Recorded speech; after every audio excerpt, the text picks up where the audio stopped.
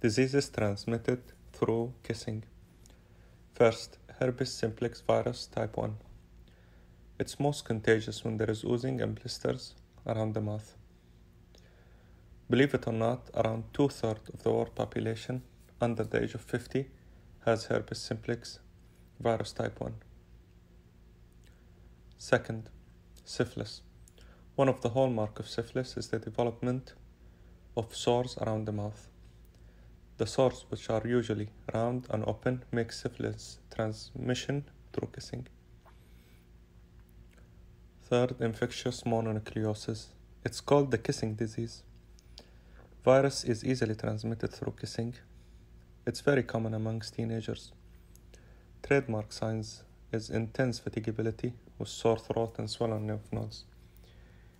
Usually, the most worrying complication is intestinal rupture, and treatment is supportive. Gingivitis. Through poor hygiene and certain bacteria around the gum tissue can pass through kissing, potentially resulting in typical inflamed red gums that signal gingivitis. Meningitis. Usually through close house contact exposure to oral secretions.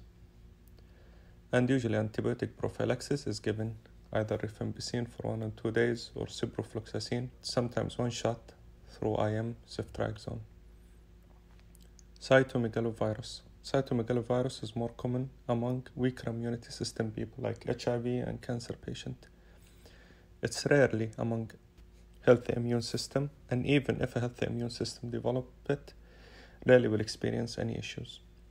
Others, including influenza virus, coronavirus, can be transmitted through close contact and kissing, mumps and rubella, and gonorrhea. Although gonorrhea was thought that is not transmitted through kissing, a recent Australian study have shown that through French kissing, gonorrhea virus can transmit.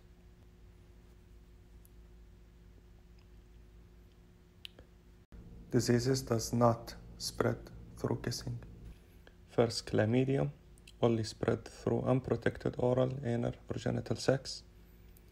HIV is not spread through the saliva and cannot survive into the saliva. Trichomoniasis cannot be passed through kissing. And Hepatitis B. Although the virus can be found in the saliva, it is not believed to be spread through kissing.